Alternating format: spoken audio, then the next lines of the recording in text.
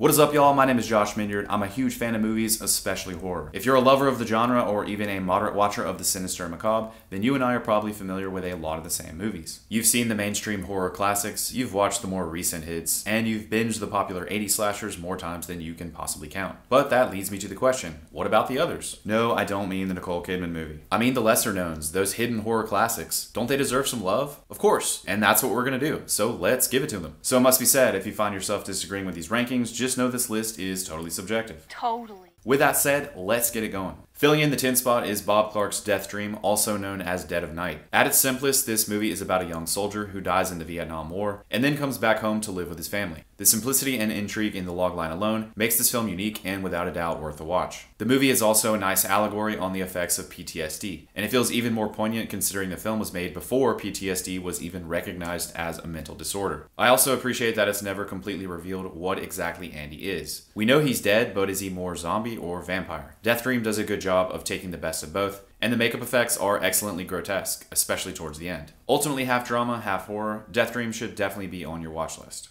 Tobe Hooper's The Funhouse is not exactly what I would call a good horror movie. The teens exploring the carnival is way too slow as we follow them around for literally every event. They try to win a prize, now they gotta check out a show, the whole show. They're hungry, so now they gotta eat. All this and so much more meandering before the movie finally shifts in gear and gets to its steak, meat, and potatoes. Did you say steak? The last act is also a bit of a letdown, as the film never seems to find its scary feet. The best part of the movie is the middle, when the characters are silent witnesses to a murder. It's a hold your breath scene, and their eventual cover being blown is the icing on the cake. The real star, however, is the film's setting and story. 4 teens sneaking into and spending the night at a carnival funhouse, and then trying to survive the wacko showrunner and his monstrous and genetically deformed son? Sign me up. It's that premise alone, combined with some strong visual moments, that make this movie consistently memorable. Even though the film's not great, there was no way I couldn't put it on this list. Society is unquestionably the weirdest movie on this list, but it's also one of the most fun and obviously totally underrated. Totally. Bill just can't relate to his family. He constantly feels like an outsider, and he even tells his therapist he thinks he might be adopted.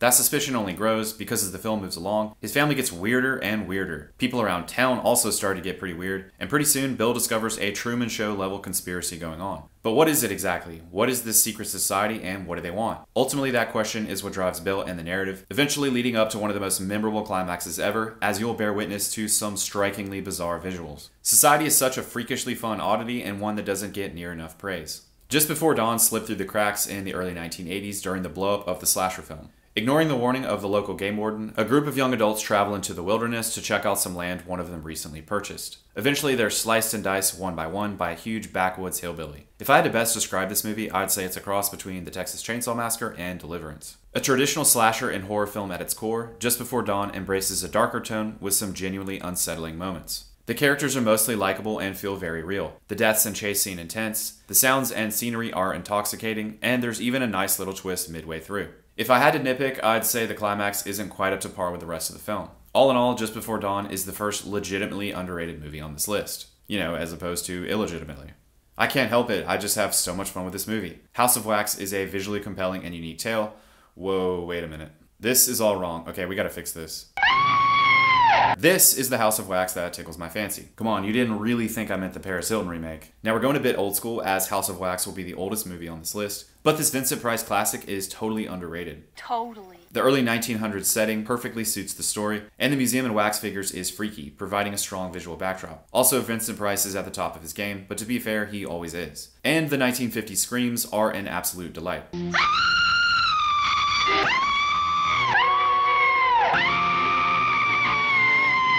There's also a very young Charles Bronson as Igor, excellent makeup effects, and to top it all off, a genuinely thrilling climax. There's no other way to put it. House of Wax is just flat out fun. You will have to get past the cheesy fights though.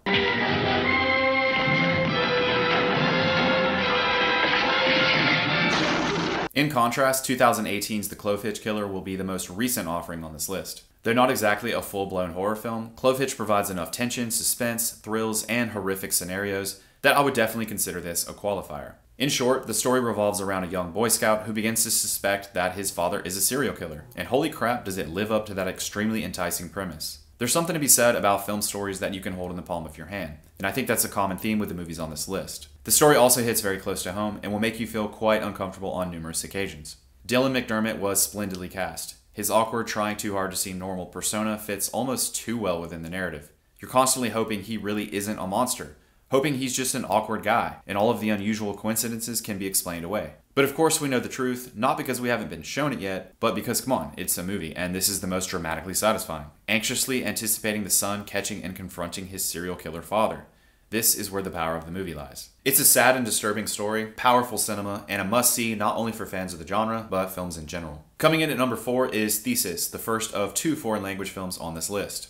A college student named Angela decides to write her thesis on the effect violence in media has on its viewers. To prepare, she seeks out the most brutal underground videos she can get her hands on, courtesy of her new friend Kima. Soon they discover a real snuff film of a girl beaten, murdered, and dismembered. They're also certain the girl on the tape is a girl who went missing 2 years ago, and that someone at school or who has access to the school is the one responsible for the heinous act. And honestly, if you haven't seen this movie, that's all you need to know. Thesis is an outstanding horror thriller and unquestionably the best movie about snuff films. The acting is on point, the script solid, the subject matter unsettling, and there's countless hair-raising moments and constant edge-of-your-seat mystery. There's also twists and turns, but Thesis never stumbles into convoluted territory. The film perfectly feels inevitable yet surprising at the same time. Simply put, this is an underrated masterpiece. If you're familiar with this channel, then you know I sort of have a thing for dummies. They provide a strong visual and can just flat out look creepy. Such is the case for 1978's Richard Attenborough directed Magic. And yes, I mean that Richard Attenborough. Is there another one? Anthony Hopkins stars as Corky. He's a talented ventriloquist who quickly rises to newfound fame thanks to his humorous and convincing dummy act. Fats even looks like Corky, and as the narrative dives deeper, you'll not only wonder if he's alive and real, but start to question who exactly is controlling who. Though the film evolves into a bit more of an intimate drama as Corky reconciles with an old high school crush, Magic is a horror film at its core, with its main focus exploring the demented relationship between Corky and his dummy. With good and great films, there's usually specific moments or scenes that have a strong emotional impact on the viewer. The scene where Corky's manager forces Corky to last 5 minutes without controlling Fats is excellent cinema. This scene highlights just how crazy Corky is, as he can't even go half that time without bringing Fats to life. The dummy murder is also excellent, as it provides an outstanding build-up just before Fats slips the knife into the unknowing victim. Anthony Hopkins also delivers one of his best performances. It's a true shame this film doesn't get more love. Coming in at the number 2 spot is the movie that inspired Alfred Hitchcock's Psycho. To be fair, Diabolique is starting to get a little more recognition in recent years, and it even had a nice shout out in the Anna Kendrick movie A Simple Favor. But in my opinion, this film is still undervalued. Christina has inherited a boys' boarding school, yet her toxic bully of a husband runs it. This guy is as nasty as they come, belittling and abusing Christina any chance he gets. Fed up, she and her close friend decide to murder him. If you haven't seen this movie, I don't want to say any more because like Thesis before it, that's all you need to know going in. Even if you know where the story is headed, it's still effective. Another thing I feel enhances this film is the use of silence, as well as the complete lack of a musical score. And actually, it was this film that inspired my horror short, Whitetail, at least in that regard. So if you haven't seen it, show that some love too. All in all, Diabolique is a masterful thriller horror, and if you're a fan of older cinema like I am, then it's an absolute must for your watch list. So unfortunately, I've decided not to rank a number 1 movie for this list. Main reason being is I think there's way too many great underrated horror movies. And to put one as a true number 1 just wouldn't feel right. With that said, I'm going to close this video out and I'll see you all in the next one. I'm just kidding. But seriously. Come on, y'all. I'm not going to do you that dirty. There was absolutely no doubt in my mind what was going to be number 1 on this list. Black Christmas, Bob Clark's early 1970s slasher, is a masterpiece and one of the best horror movies ever, regardless of underrated status or not. Over Christmas break, a stranger sneaks into the attic of a sorority house and stalks and kills the girls one by one. That's it. That's the story. It's as simple as that, and it's one of the primary reasons this film is so effective. It's also this film and not When a Stranger Calls that introduced the bit where the calls are coming from inside the house, and it's a supremely chilling moment. In fact, I'm confident in saying there's not a single movie on this list that'll make your skin crawl more than this movie. And actually, it even makes a reference to that on the film's poster. Black Christmas's tone and setting are chilling. The old 1970s design and decor make the sorority house almost feel like a monster itself, and the uncertainty of the silent stalker's whereabouts help to create some of the best moments of the film. The climax is one of the most chilling in horror history, and the film's closing moments create intense unease as there is no genuine closure. Like a lot of horror movies from the 70s, the story and plot feels very real. Because quite frankly, this easily could have really happened. To me, it's that reality factor that makes the best horror films the best horror films. Simply put, they don't make them like this anymore. If you love horror and haven't seen this film, put away YouTube, rent it, grab your popcorn, and turn off the lights. I have a strong feeling you'll be thanking me for it. That wraps it up for my top 10 underrated horror movies. I hope you enjoyed this video. Let me know your top 10 in the comments below, and when you do get a chance to watch these movies, don't forget to scream.